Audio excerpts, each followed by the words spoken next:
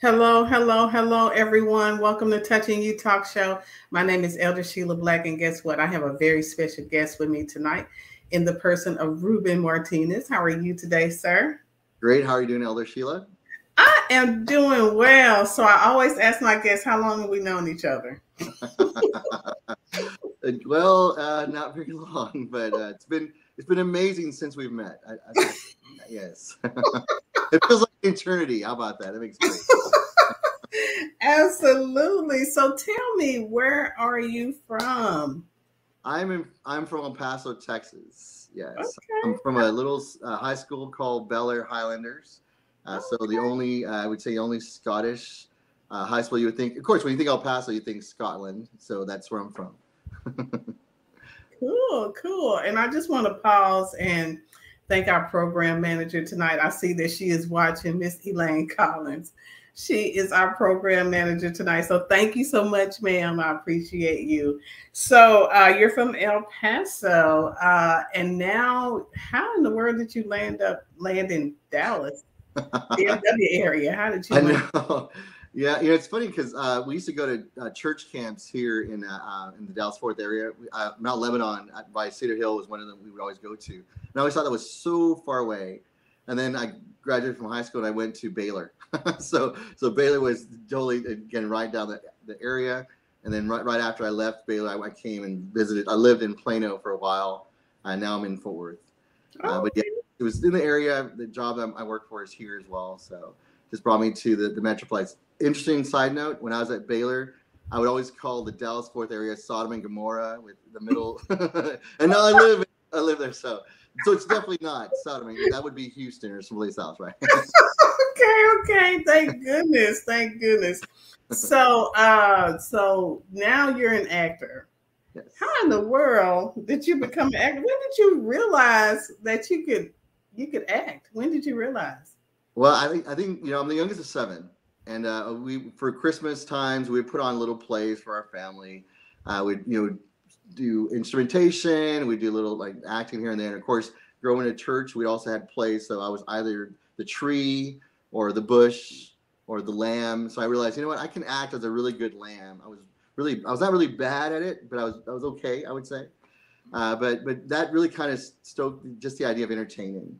That moved on to when in my professional career, I would actually then go to different events. I'd speak at large corporate events with thousands of people, and I just make people laugh. I would when I'm talking to a CEO or president, or even, no matter who it was, even in small meetings like maybe 5 or 10 people, I would always put on like a different facade and try to be different. And so that just lent itself to like, what, I could do this. And so I just from there it was easy to say, what, I think I'm an actor because people would always say, what, you act so much, you're so funny, you should be an actor. And I finally listened to them. I said, okay, I guess I should. Hmm. So when we talked a little bit earlier, you said something about you would sometimes speak with an accent. Why don't you give us one of those accents that you would speak with? Yes. So I used to work for a company based out of Montreal. So I always speak with I would get some croissants with the little hors d'oeuvres. I'd put a little fromage on the top, just a little bit, un petit peu, if you will. So again, just to be silly, and people would say, "Wait a minute, your last name is Martinez. It doesn't. It's not Martinique. It's not Martin. It's like, wait a minute. I don't understand. Is that from South France or it was like they really didn't catch? So, and I've also traveled the world. I've been to almost every country in South America, almost every country in Europe as well, and of course almost every state in the United States. So, picking up local accents here and there, it was kind of easy for me. So when I'm getting into a biblical character, I immediately start doing these accents because I've heard them so many times as well. And then, of course, when you're there, like when I'm in Brazil, you immediately start speaking Portuguese, of course, because you want to eat. Everyone, bom dia, So you immediately, obrigado. So you start talking in the language, and you start replicating what you're around as well. So where is that southern drawl? Give me a southern drawl. Well, let's see. When I go to Savannah, you speak very no, hold on, Savannah. You got the mint julep from Savannah, and you drink it very slow, as you're betting on the horses. I love it. I love it. So, okay, so you realize you could do this and you can make money. Oh my God. What's the first movie you were ever in? Yeah, Oh, that's let a me back up. Let's say first, let me ask you, how many movies have you been in? oh gosh, 15, 20 different movies. I've been from background all the way to, and not just movies, but TV shows, performances, theater. I've done theater as well. So probably 15, 20. My IMDb shows I've done so much more. But yeah, it's just been, and every one of them has been a joy. Even the ones that they're all Christian based, but they're all over the place. So just amazing. And it took a while to guess which character I play. Of course, I'm always the serious character. No, I'm typically a drug cartel guy, Al Qaeda because of the hair, or ISIS, or some kind of homeless guy. So, but yes, one day I'll be the Brad Pitt. We'll see. So, what was the name of the first movie? Can you remember? That was a while ago. I don't. That was a great question. You asked me that before. I'm not sure. There was just a year that I was doing almost every movie. It seemed like I was. They had me do one thing, and I was okay. Once I was done with it, I went to another one like a week later, and then another week, a week later. I was like almost like the flavor of the year, if you will. And it was hard for me to remember. That there was. I want to say it was Resurrection 33 AD. Probably was the first one, which was Black Easter. So again, I can't remember that one as well. And there's been stuff. I was Al Qaeda with the Osama bin Laden true Hollywood stories, or true story. Sorry.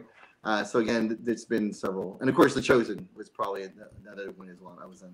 So, in all of your movies, are you speaking in all of them, or some of them you're just there? So on The Chosen, I'm background. I would say I'm the most recognizable, unrecognizable person. I can't say that as much anymore because people are recognizing me too often now. So I'll put my hair up so people won't notice it's me. But that I would say in those I was background, but most of I now speak. So I have different roles. So Philemon, of course, one that I wrote myself, which is Paul the Last Apostle, and others where I actually now Insure was another one I've done. Vindication. I'm in the TV show Vindication, which we just saw the premiere this past weekend, which is amazing. I won't tell you anything about it, but just season 3, amazing. I could say I was the only one that spoke in Spanish the entire time, which is fantastic for me. Thank you, Jared, for letting me do that. So, but yeah, that was a lot of fun as well. Wow. Okay. All right. So you write. So tell me about some of the projects that you've written. You said Paul the Apostle. Tell me about it. What was that like? Yeah, that was a very fun project. I met an executive producer on another movie I was on called Philemon, and he said, "Hey, I got this great idea for a script. We should do something about Paul." I said, "Great, that's great." And we looked at each other. We didn't have a script, so we worked on it together. So we started writing. So I did some parts. He did some other parts, and just having that, just focusing on who Paul was, doing all the research about who Paul was, and also people around him. For me, I love the character development. For me, I think Jesus was amazing. He's a Savior, Lord and Savior, great, but he also was defined by people around him as well. When I look at Paul, amazing missionary, but he was not Paul without Silas and Priscilla and Aquila and Timothy, and people that are around him. That's what made him kind of like who we are. It makes who we are. You're defined by who you're brought up with, your people that you're around as well. And that for me was such a great way just to go into like who was Priscilla, who was Aquila. So kind of so as I'm writing that, I'm thinking, man, this is such great, what a great piece. And the amazing part about that is as I'm writing, I'm like, what'd be great if something tragic would happen, and I'm looking, hey, that already happened in the Bible. I don't have to write that down. So it was perfect the way that it was written. And when I look at the Word of God, and just the fact these stories are so well written already. When even the little piece that you add, just add more commentary, more things around it, you don't add much because God has already written some beautiful things. But being able to add just a little bit what I think would be, of course, it's Ruben Martinez's opinion. That's about it. It's not biblical, gospel truth. It's just what I think would have happened. But to see that that God would give me a mindset of creativity to add that in there as well as He's done for other people. And just being able to write that down and stay true to what the Word says without changing it, of course, but staying true, and it already writes itself. And that was such a joy. I also, that same show, Paul the Last Apostle, I was actually able to produce it as well. And again, the best crew I could ever ask for. And just seeing that side and actually going out and finding a casting agent, my friend Ronnie, going out and looking at for a director, my friend Ruthie, an assistant director, Christian, and gosh, all Savannah and Rebecca. I can name. There's everyone on that set was just amazing, and just being able to know that they were doing their best. And then when we see what it's done, it's like, wow, you'd think we spent $3 million on it, but it was all God. And again, it all comes back to the writing that we started originally, and just praying about it. And Lord, give me a creative mind and know what I should write here. So did it bring you actually closer? Did it make your walk with God closer by writing and producing? It did. It opened new thoughts for me that I never had before. The fact that Priscilla and Aquila eventually met Paul in Ephesus, the fact that when he wrote Thessalonians, he never went back to Thessalonica. But the church itself, he was only there for a little bit, and when you look at the history, Paul was actually only there for a little bit. He preached, and then his own believers said, you need to leave. His own followers said, you got to go. He didn't want to go. He goes to Berea, and now the Bereans, of course, we all know about the Bereans. They're amazing. They're good studies of the word. They were studying. They wanted to know more about what Paul was talking about, their Savior. Jesus is a Savior. The Messiah is here. But they wanted to know more. They were actually studying it. And it was the Greek women. So the Greek women that were saying, I want to know more. And just seeing that, and then when you tie that into like even Timothy, how Timothy had his mother and his grandmother, there was that legacy of who Timothy was. It was through these strong women. So you kind of see that how that's going, and then all of a sudden, Paul's followers said, "You got to go, get out of here, go to Athens, just go somewhere because they're going to come attack you." And Paul's like, "But I want people." How many times does that happen to us? We're like, "But God, I'm preaching, and they're listening. They're actually telling me they're coming to Christ." And Paul's and God's like, "No, I need you." In Waco. I need you I need you somewhere else. But you don't want to leave, but you follow what God tells you to. But then you look back and you look at there's actually books written to Thessalonians, and he's like, I'm amazed on what God has done for you. And Paul realizes it wasn't me. It wasn't my word. It wasn't my motivation. It was nothing I said that changed them, but it was only the word of God, the Spirit of God that changed them. And he realized that it's not about Paul. It was about Jesus to begin with and about the Holy Spirit. And it was God's plan for them, and that's what really reached them. And to see that opened my eyes, like, wow. And then, of course, when you look at Priscilla Aquila, Priscilla is mentioned in the Bible, and she's almost I would say higher up than Aquila because female, and then also mentioned, and to see what just a motivation that she had within her own family, and she's the one, and it was them that taught Silas about God. So to see that. Again, God was using these strong women. And for me, you always hear Paul being mean to women. But when I read them, like, it was the Greek women. It was like that. It goes completely against who Paul is. So it showed me something totally different about Paul. And it got me close again. Just not that I treat women bad. No, of course not.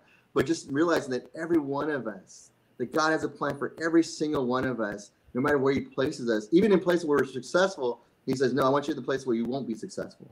Because it's me, because all of a sudden you're going to say, oh, I'm the one that brought them to Christ. It was me that brought them. And God's like, no, it's only by my Spirit will they come. Just go do what I ask you to do. Share the word. Share what I tell you to share, and that's it. Let me do the growing. Let me do the watering, and I'll take care of it from there. And just seeing that just brought me, again, how can I not be humbled to know that it's all God? So when I look at this once Paul gets released, you guys are gonna love it. Of course, I know you guys will love it.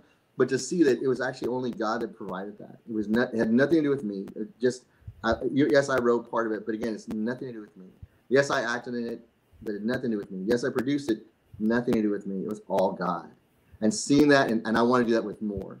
And because again, who wouldn't want to be with the Creator to create things that have never been done before, or to create stories that would intrigue people as well. My other intention with Paul was not to do another Bible book for the Christians, and that sounds weird, but my intention was to go to the non-Christian, because almost every single Christian story, the atheist is always the bad guy. Mm-hmm. But you know what? The Bible says he left the 99 to go for the one. That one is that atheist. Right. So I would rather write to the atheist and show real life that Christians were not perfect. We make a lot of mistakes. It's not because we're perfect that makes us Christians. It's because we know that we're forgiven. And we know that God has a plan for each one of us, that he chose to use us, and he sent his son down the cross for us. Yes, even us, the most biggest sinner in the world. And to see that, how can I not share that, right? Right. So that inspires writing as well. So do you consider yourself a movie writing preacher? I'm telling you, right there, you preached a whole sermon. They call it a homily. Oh, there you go. Yes, you did. Do you consider yourself a preacher? Years ago when I was in Waco, I had a pastor there, which my friend Ramiro Pena, a great guy, just amazing. He shared one thing with me, and it's always stuck with me. He said that one of God's names is God, and just knowing that, and of course he also said, be evangelists, go out, share the word. So I consider us all preachers, and we're sharing what's in our heart. We're sharing, and not just telling people, hey, you need to repent, but showing love. It's by the love that we can't just say, hey, go feed yourself without actually giving them food. Hey, go change your, don't do drugs without showing them, here's some food. Let me take care of you. Let me help you to show you that there's a better way than what you're doing right now. And so that's kind of where I would say. So I would say maybe not preacher, maybe evangelist, maybe writing an evangelist, because then I could go from place to place, right? Absolutely. So, so let's see. So you're a writer and a producer. What do you say to the person that's looking to get into acting? What is the first thing they should do? Pray. Are you sure you want to do it? Because it's a very demanding profession, and I would say do your best. So if you want to be an actor, you're convinced God's told you want to be an actor. Okay, now start training to be an actor. Don't just sit there and say, I want to be an actor. God, send me something, and Steven Spielberg will call you. No, go do something. Go learn the trade. If you learn everything about acting, fine. Go learn about the crew. Learn about what it takes. Learn about lighting, how you can look certain ways. Those are things that will make you a better actor as well. But take the time to do that. I would say, if you're praying to be an actor, the same thing. If I'm sitting here praying for rain, I'm gonna go buy an umbrella because I believe it's gonna rain. If you're praying you're gonna be an actor, go start studying. Go start acting. Look at different films. Try to become better at your craft. And don't just sit there and say, I want to be an actor. No, it's not gonna work. It's the same thing like I've said this before. If you want to be a piano player, you're not just gonna sit at the piano and say, okay, God, tell me how to put my finger. No, you're gonna take lessons. Same thing as an actor. Same thing as an athlete. Whatever you're doing, go do that. And if nobody's calling you, if you're an actor, you say, you know what, God, nobody's calling me. You told me I'm going to be an actor, and I've auditioned for 1 million roles, and nobody's calling me. Then write. Or find someone that's written and join with them and show your craft. If you're that good, God will bless it. If you're not meant to, guess what? God will bless it. But if you really firmly believe that God has you to be an actor, go do something with it. Create a monologue. Do a small little skit. Be funny. Be dramatic. Whatever you choose. But do something. Don't just sit there and expect it to come, because it's not. They're not going to knock on the door and say, "Hey, here's the role from for the next Star Wars." It's not going to happen. It's you doing the work that's going to bring that to fruition. So I love the roles that you played. So are you saying that you don't have to sell your soul in order to be? No, I am so serious, because they have us thinking that as a female you got to lay down, and I don't know what the men have to do. But are you saying that you don't have to compromise your beliefs in order to be an actor or an actress? That's correct. I would say that when you don't compromise your beliefs, you're a better actor or an actress. It's when you're true to yourself and you realize there's certain roles that you're not going to do because of what you believe. Then that's who you are. That becomes part of your character. That's your integrity. There are things where they'll test you. Like for instance, in real life I'll never beat someone. But if it's a movie about Christianity and it's showing some kind of sin or somebody getting beat, then that's part that I'm going to play. But if it's something that says, okay, now we want you to take off your shirt, and then that's going to be no.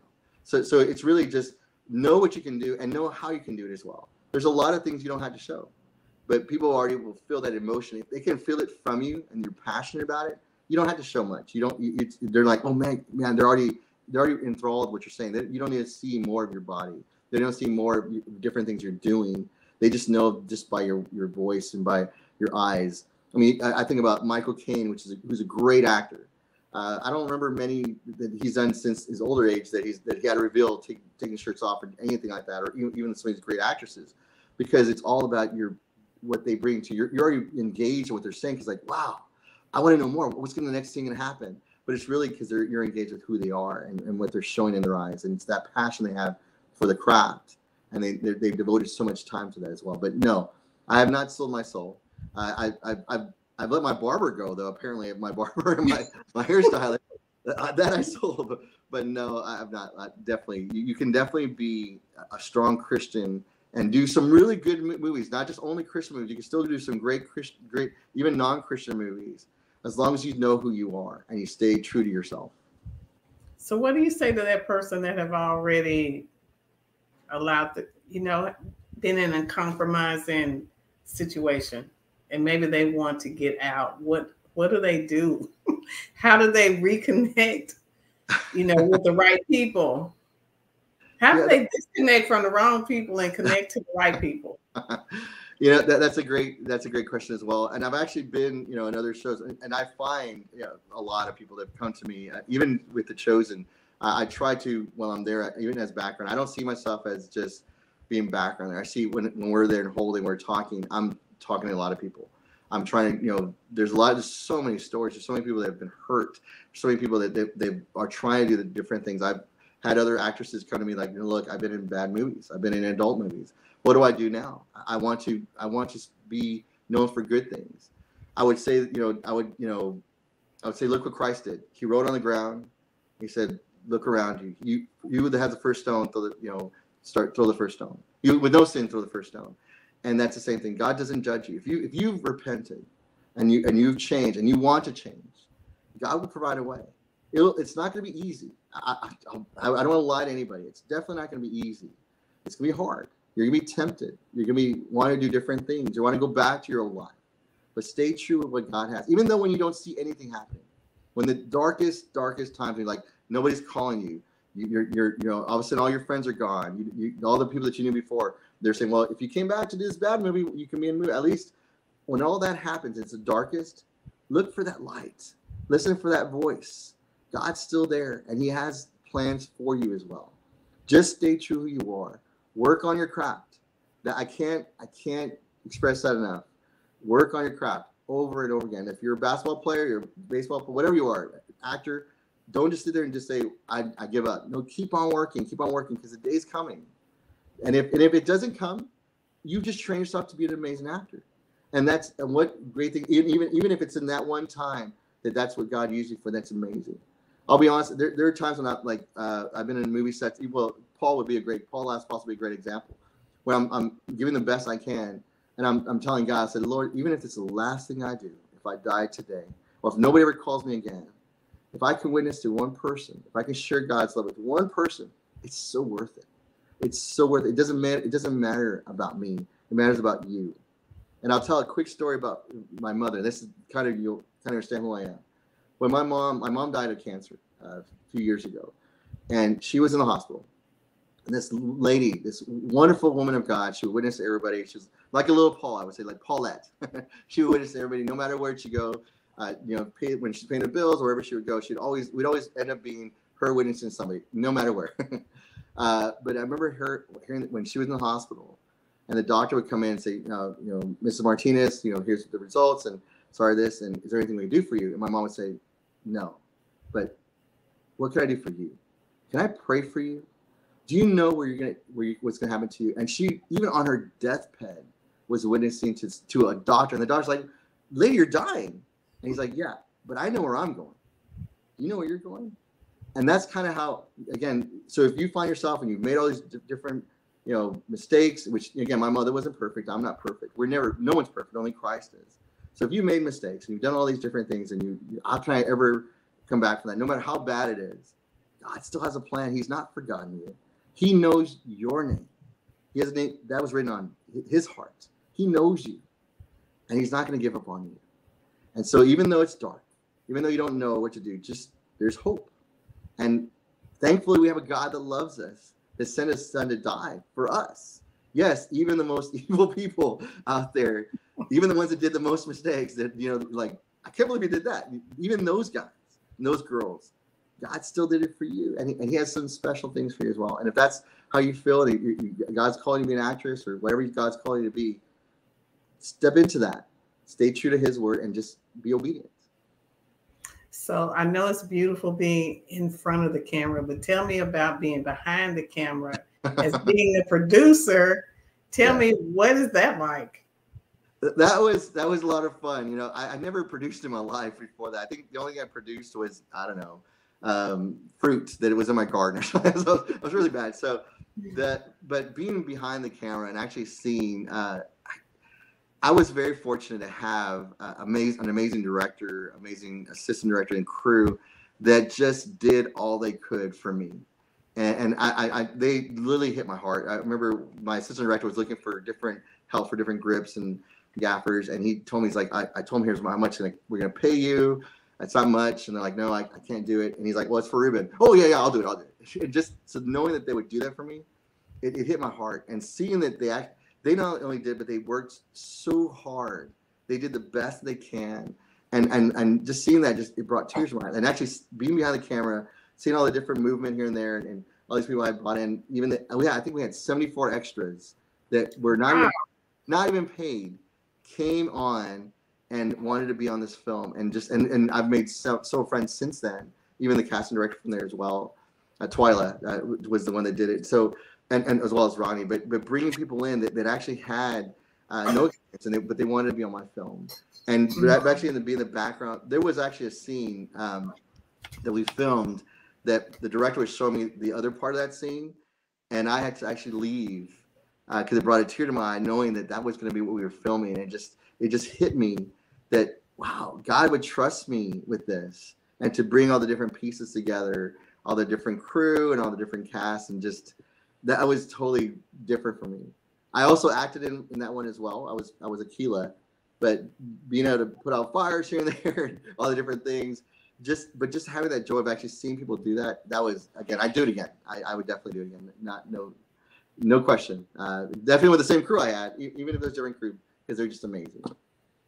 All right. So currently you're working with the film now, Chosen. Yes. So what I know you can't tell us much. What can you tell me about it?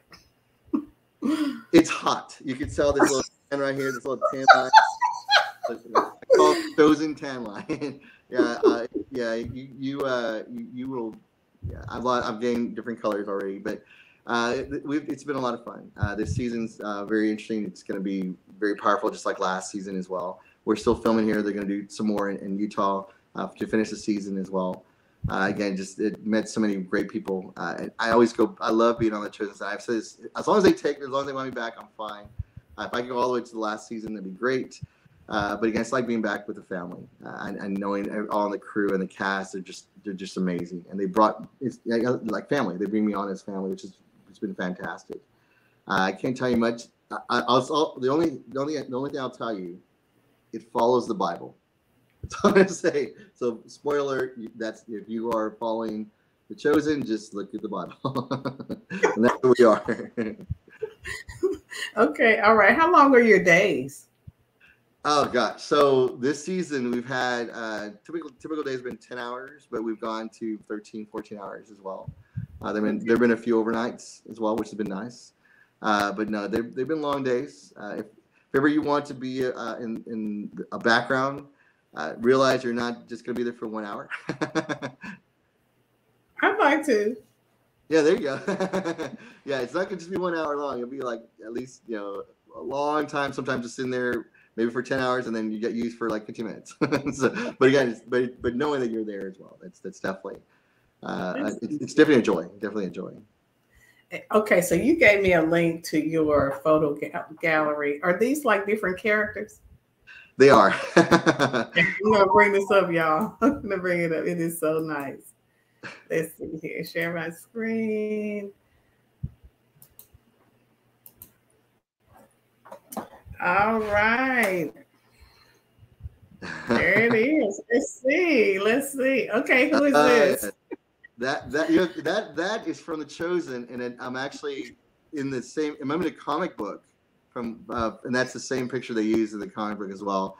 I was being funny one time. I actually put it as my business card because everybody knew me as a beggar from season 1, episode 1. I'm like, so I'm the beggar. I have a business card. So give it around. Let's see. Okay, now this is just you. Yes. That's not. That's definitely me. I was a drug cartel leader. I've been that several times. Again, what? You were a drug cartel leader on this? Okay. You can. Yeah, I'm the nicest drug cartel. It's funny. Whenever I ask people like, hey, when you see me in a film, do you see me as a what? I'm always making jokes. I'm like, oh, you must see me as a comedian. They're like, no, we see you as a bad guy. You're always a bad guy. And yeah, this is my bad guy look. Okay, let's see. Yep, that's also in a comic book in The Chosen as well. Was that when Simon was fighting in season 1? Okay. Yep, that was the Shabbat dinner as well, and again from The Chosen. It just so happened the camera just panned right over, and I was looking at the candle. Yes, that's me. This is you. What is definitely me. Yes. This is in the Mingo Warrior. What's that? So that is from It's Washington's Armor from Burnham Studios, and I played a Mingo Warrior, so Native American.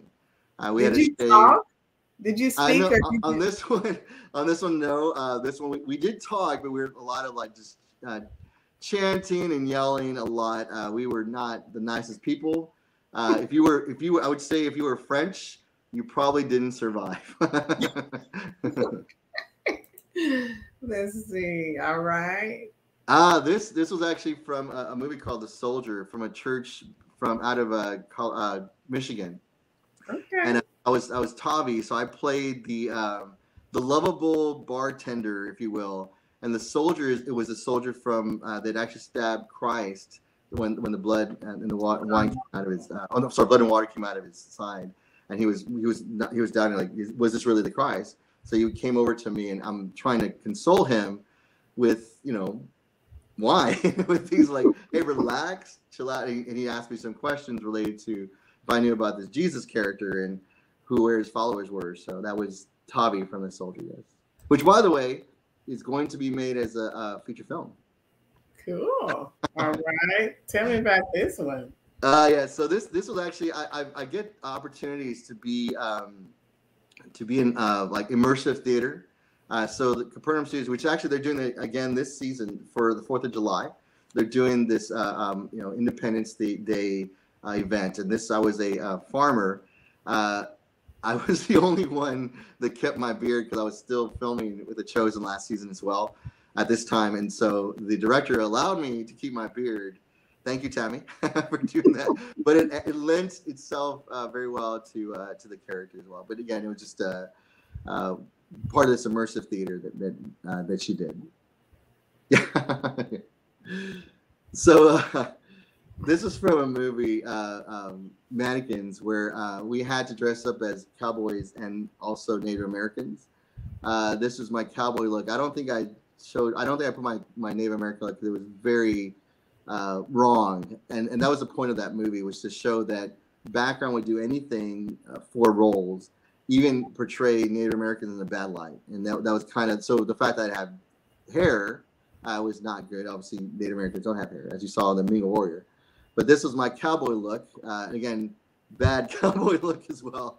But yeah, I found the most Texas shirt I could find for this as well.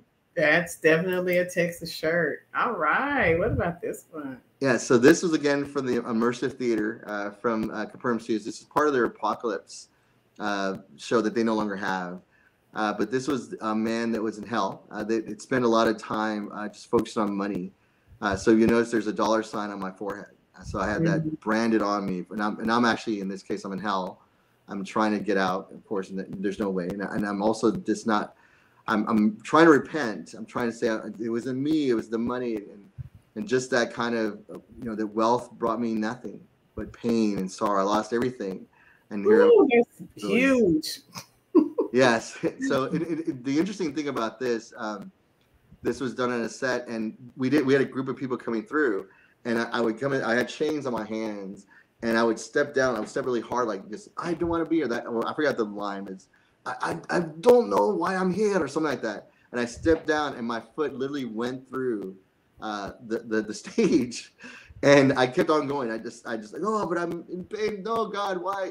But when they left, I'm like, I had to get my foot. It was not part of the show, but my foot literally went through the stage, and fortunately they fixed it right afterwards. But I was not as strong. I should have done. It was my fault for being so heavy-footed, I guess, lead-footed. And I broke the stage. Again, sorry, Tammy. So this was also from the immersive theater as well. And I played, this was on the Passover. We're in Egypt, so you see the blood on the lamp, the post on behind me as well. And I played a character that was about where the Passover was about to happen. The Passover angel was about to happen. So we went into this house, and I lost my son. So I couldn't find him, and we were crying out because our son was out. He was our firstborn. We weren't sure if he was going to survive or not because he was not in our room, our house, when that happened. But yeah, so this was that really, I forget the name of the character off the top of my head, but it was just part of that immersive theater. And the great thing about this immersive theater, and I would, for anyone who's looking at acting, in Capernaum Studios has these wonderful events that you actually get to practice, and they'll pay you, depending on your role, but you actually get to practice multiple times because you have groups of people coming through, and you get to speak and do your same lines over and over again. So you're practicing on your accent, you're practicing on your acting. And there are times when, and I'm not sure I put the one with Paul, with Peter, when I was playing with Peter, that people got so involved in what we're showing them because they're right next to me. They're right there, and sometimes they can heckle you, or they're right there, but they're immersed with you, and you see tears and you see just that reaction. So being able to bring that out as an actor, and you're just acting a part, it helps you become a better actor as well because you have immediate reaction to what you're acting. Now, if you do it bad, they'll heckle you. It's like, wait a minute, no, you missed your life. But it makes you want to be better because you're acting in front of people, and seeing that they're part of that scene. And this scene again, it was very emotional. Bringing that out, you can feel that emotion, and it helps you. So when I'm in front of the camera, again, having this experience has truly helped me. And again, if anyone has the opportunity to do that, I would definitely say do it at least once. It brings out you're a better actor. I guess. All right, looks like you're the bad guy right here. Yeah, this was I was Al Qaeda. This was the Osama bin Laden true story, and yeah, I was that was a great scene where I had yeah. That's all I'm gonna say about that. It was a very fun. Yes, this is my first. I'm glad I forgot about this, Roberto. This is my first time I had lines in a movie, and this was Good Intentions. This for a student film, and I played just a chef.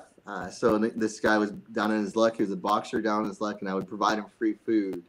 And the director allowed me some wiggle room to show more of that person. I actually, again, this one I think was all Spanish as well that I did. But the guy understood. The movie was actually in English, but my character spoke Spanish. But yeah, so I'm trying to feed him, and just that was a lot of fun. This was actually at a restaurant that we used. So be in the back, and they provide real spaghetti.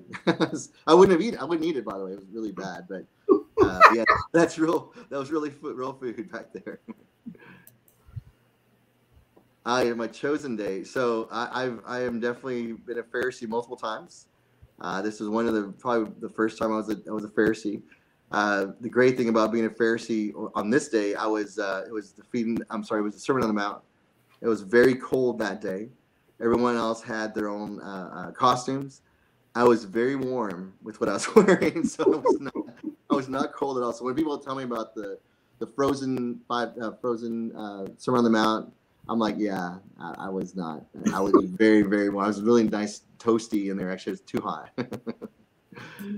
The amazing thing about being a Pharisee, just so you know, you get to wear these rings, and there's something about when you're an authority kind of person, you start acting that way, and you start like, oh, where's my lamb? And you become Pharisee. This was a great costume as well. This was one of the scenes we did again from The Chosen as well. There's so much detail here. There's like a chain. There's all this different sashes, the costume, and they did an amazing thing. Just all over it. It was amazing. And this scene, I was the furthest away from the camera. You could barely see me, but you had everything done. And it's funny because when you showed that Mingo Warrior, it just reminded me as well. We're there and you get painted, you do all this other stuff. And I remember they actually gave me a nice little tail, and they took their time. It was actually made out of horsehair that they took their time. They spent hours on this. And then the director comes in and says, we need someone to be the person that gets scalped. And I was the only one there, so they put a wig on this. And the hair lady was like, I just spent hours on his hair, and you put a wig on his head. So that was a lot of fun. Well, this is so exciting. Oh, my goodness. I can only imagine just all of the opportunities. Look at this that you had. Yeah, that was actually So the one before this was Daniel, and it was for another event where I just spoke as Daniel, and again it's very detailed.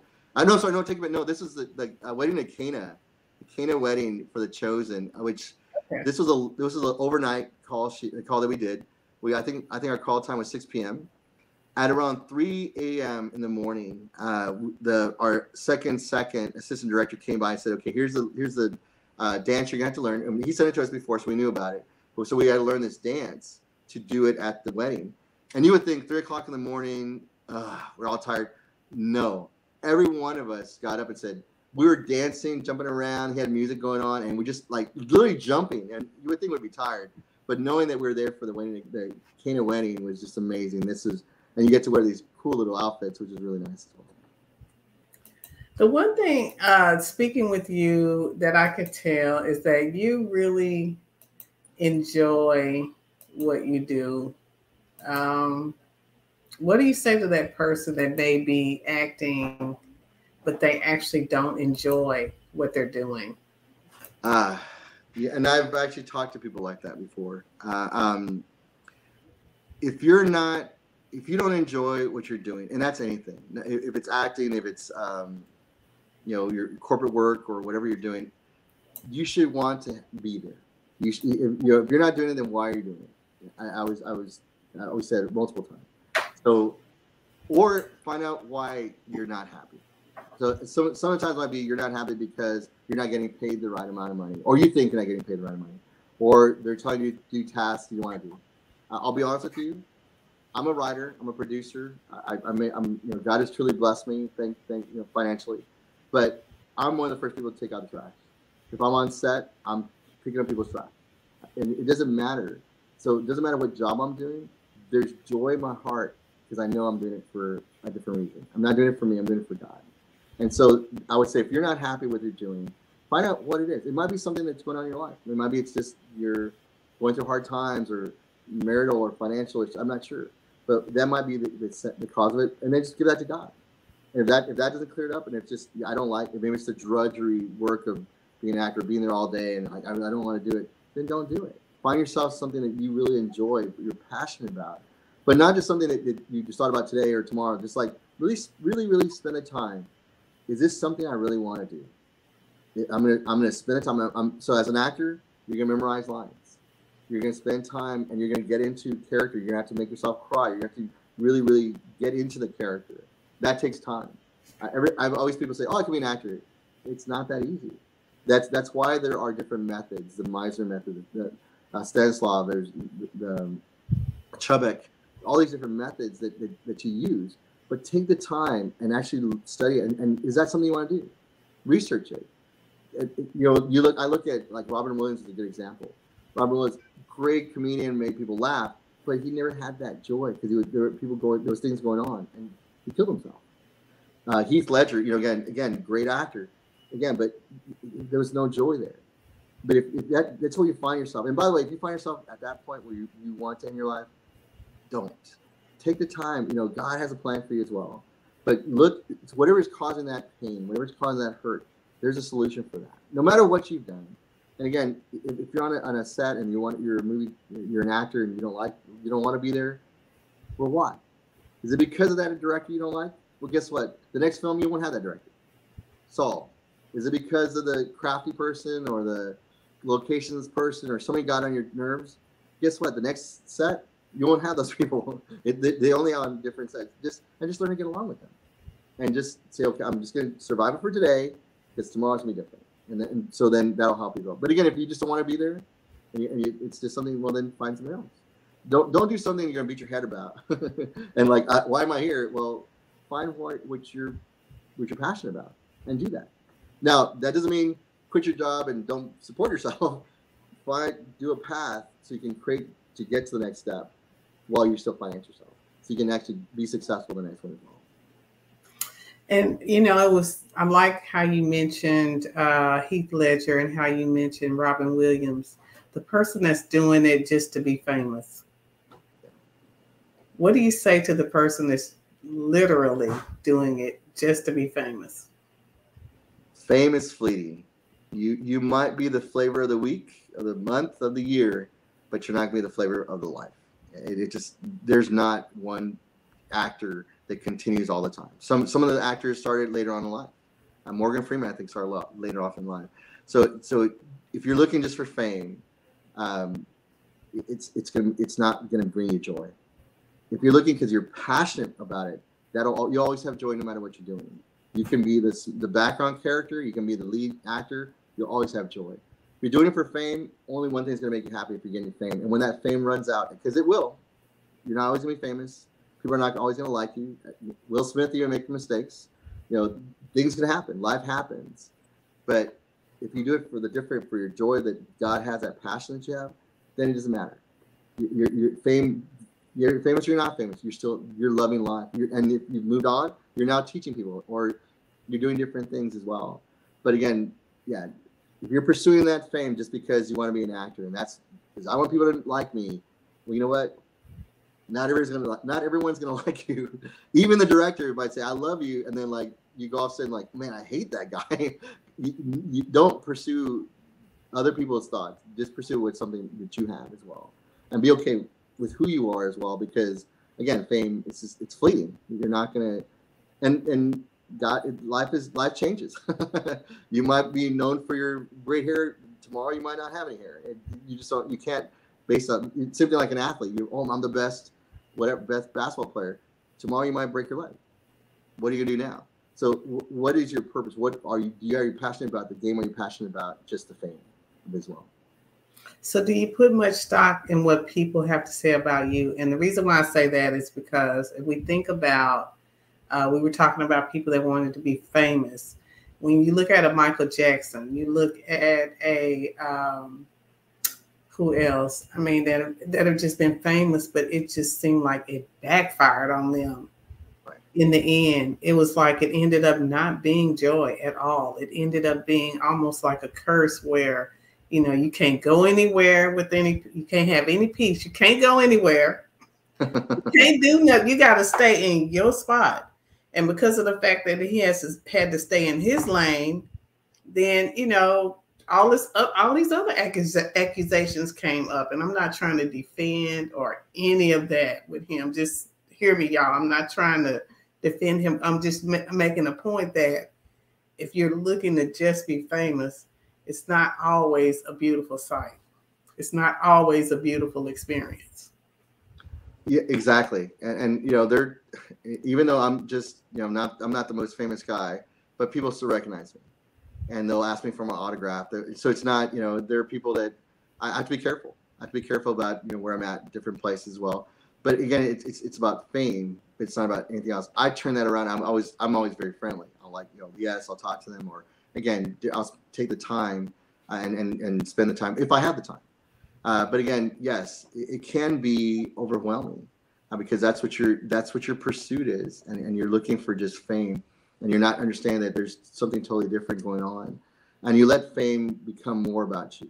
And it's not about who you are. It becomes more than anything else. And there are a lot of famous people. Wesley Snipes would be a great example who, that takes the time. He had issues as well.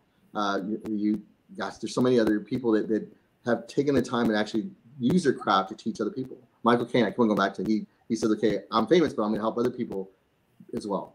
And I learned that because, in my family, we always would help out our own family members. So, like my dad, he didn't say put me down. He's like, let me encourage you. So I use that with my people that are around me. Like, great. You want me to be famous? That's great. But I want you to be famous too. So we can be famous together. So it's not just about me. It's about bringing other people up. So when I look at people that are down and out, or look at people that are struggling, I try to help them. Like, let me show you a little bit more here, or maybe take more classes or something like that to help them become different, so that you don't become overwhelmed by all that fame and success. Plus, the fame and success comes problems. Again, people think, well, I'll make all the money, I'll be fine. No, you have more problems. You have people that come to you for money. You have people that it becomes even worse. So it's not just about the money, the fame, and now I'm gonna be happy. Yeah, and I know people are laughing like, of course I will, but no, you won't, because then now there's a totally different issue. There's a totally different tax break you're talking about. Everything else comes into play as well.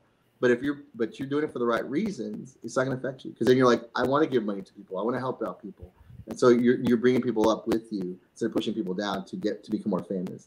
And I've seen that again, even on even on The Chosen, where people are trying to be famous, but they push people down because they see me first and don't see me, and then ironically, the camera will pan to the person they pushed out of the way, and that's the one that gets more famous than the person, because they're trying so badly to become famous. You don't have to do that. If it's in God's will, it's going to happen. Just be people, help encourage people up, and that's what I'd rather be famous for helping people up than just be famous for being the guy pushing people down. And that's kind of stay true to who you are as well. Well, we are running out of time. I could just probably talk to you another hour, but I won't do that. I will. I will let you go. So in our last 9 minutes, I want to give you the opportunity to say whatever is on your heart to that person that's listening. You know, they may be, I don't know, maybe they've had a hard time. Maybe they've tried and tried and tried and tried. They went to acting class. They've done everything that they thought they could do, and they're so discouraged and they're ready to quit. What do you say to them? Tim, just whatever's on your heart. Wow. I'm sorry that happened. I'm sorry that no one heard you. I'm sorry that you feel that you're alone. I'm sorry that you feel that you've reached the last part that you've reached and you have nothing else to give, because you still do. And you still have that light, and you're still alive. You still have breath in you. And if that's your passion, if you really want to be an actor, you want to be an actress, and you really feel like this is what God has led you to do something. Do something on your phone. A lot of famous people started off just recording themselves, and now you see them taking off on TikToks and YouTube pages and everything else, or just feed into somebody else. One thing that helps you is, and again, I love teachers. A teacher becomes even better when they teach. So if you feel like I'm going nowhere, well, teach someone else to become a better actor with all the experience you've learned and all the auditions you had. Don't see them as negative. You got to know, okay, great. That note taught you what not to do.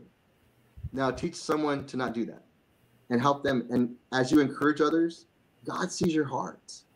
He sees that your heart is not about you. He sees that your heart is about the kingdom. It's about how to encourage other people as well. And it might be through you, through that one, that you didn't give up, that one person might come to Christ. That one person might change. And it might be that one person you encouraged that later on in life, they're like, I remember that person back then. And then now you're the main character. You don't know. You don't know how God's going to use. There's so many stories I could tell you. And by the way, the world, I've been around most of the world. Every country I've been to, there's the same story. The person that had nothing became something because somebody invested in them. And it was the person that was going to give up that invested in the person that was just starting out. And now that person then invested back in that person. That's happened a lot. I'll be honest with you. I have friends in Brazil, multimillionaires, because someone took the time to invest in them. And they were living in the slums. So they had nothing. But because somebody else invested in them, they're now better. And I would say the same thing for you. Don't give up. Use this time. Use your experience, everything that you've learned in your acting world and your acting experience and your journey, to then invest in others, as well as create your own videos. Write things down. Write down. Maybe that's. And by the way, the story of a person that keeps on being told no, that could be a movie. And I'd probably produce it if you wrote it, because I would. That shows like you never gave up, and then you wrote a movie. What? That would be awesome. People would watch it. I guarantee it. Just don't make it corny, but people would watch it. And even and by the way, there's probably some comedic things, like maybe you were there late and that's why you missed the audition, or maybe you just you forgot your lines. That's comedy gold. I mean, you can, again, people would listen, people would watch that as well. So again, even your story, whatever that story is, and it's down and out story, whatever it is, write something, and just, but do something with it. Don't give up. Don't give up at all. I love it. I love how you flip that and said, just make a movie out of it. And I'm a living witness that, you know, you can just do it. I mean, who would have ever thought Sheila Black would start a talk show? Who would have ever thought that? But I hadn't even thought of that. But God dropped it in my spirit. So I say that to say, you know, just go live on Facebook. Go live on YouTube. Make your own movie. Make your own movie. So you know what? Thank you so much. This has been such a great interview. And I cannot wait. I cannot wait until this movie is out. And I cannot wait to see all the things that God is going to do for you. I'm going to be on not the front row, because I won't be able to see. I'm going to be on the back row. Yeah. I will be there opening weekend. I will be there to see the movie. I can't wait. So nice. Thank you so much for being my guest tonight. And, you know, if anyone have any questions, just put it in the chat and I'll make sure that Mr. Ruben gets your questions. And, you know, maybe he may have an answer or a recommendation or something for you. So if you have any questions, just put it in the chat and we'll get back with you. So thank you, everyone all of you who are listening. I ask that you would share this, because there is somebody that needs to hear the words that Mr. Ruben has spoken tonight. Somebody out there need to hear it. And that is the whole purpose of my talk show, is to just get the word out and just interview great people like Ruben and letting the world know that, you know, all these famous people, they're just like us. They're just real people. Real people. And I thank you for being so down to earth and being so easy to interview. So again, everyone, make sure and share this video. And this has been Touching You Talk Show with Ruben Martinez. Have a great day, everyone. Thank you.